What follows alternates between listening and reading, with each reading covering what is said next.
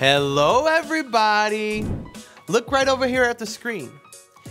Make sure your body is still and that you are ready to play cards. Wait, well, now that I have your attention, our series this month is called Uno Reverse. You ever played Uno?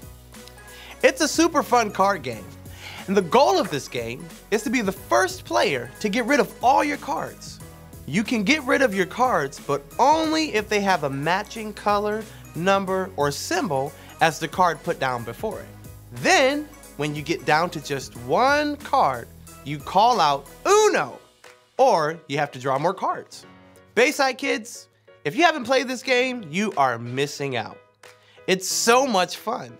In Uno, there's a card with the arrows on it, and it is the reverse card. And it looks like this. If you get that card, the whole direction of the game changes. So if you were going left, you now have to go right, and if you were going right, you then go left. So what if you were about to win, and then everything just changed?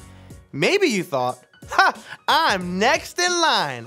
I'm gonna blow everyone else out of the water and reverse. It all changes. Sometimes life can be the same way. You think it's going one way, and before you know it, it can look much different than you had planned. This is probably how the Israelites were feeling. God's people had been through a lot. First of all, they were slaves for hundreds and hundreds of years.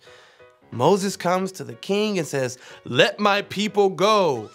Pharaoh finally sets his mind to let the Israelites free. They begin to travel through an empty desert. Pharaoh's army chases after them. They have nowhere to go because the Red Sea is in front of them. But God is so amazing. What does he do? He Uno reverses it. It looked impossible, but it isn't with God. He splits the Red Sea open, and they're able to walk across on dry land without being harmed from Pharaoh's soldiers. Let's say today's bottom line. Uno reverse it together on the count of 3. 1, 2, 3. Uno reverse it. That makes me think of a song. Reverse, reverse, reverse, reverse. Okay. God took a situation that seemed full of doom and reversed it for his glory. Even though God was providing for them all the time, they were complaining.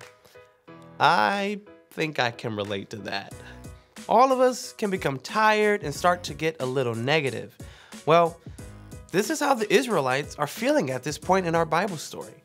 God's people were on the move, and they had to walk a long distance this time.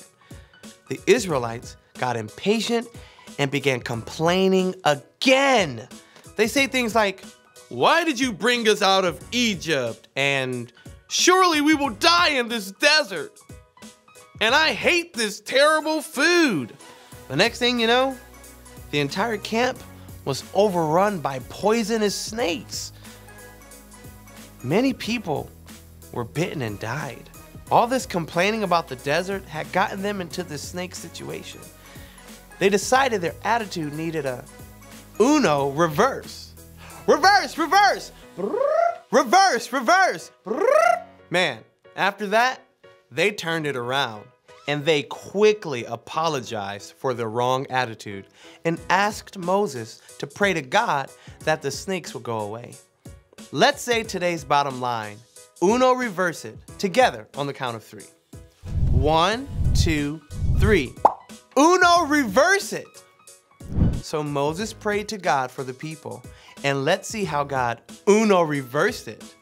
In the book of Numbers, chapter 21, it says that the Lord told Moses to make a snake and put it up on a pole. Anyone who is bitten can look at it and live. That is a definite Uno reverse moment. So Moses obeyed and made the snake and put it on a pole. After that, when anyone was bitten by a snake, it looked at the bronze snake, they lived. The Israelites had lost faith and had spoken against God again. God allowed them to be punished, but was quick to give grace when they repented.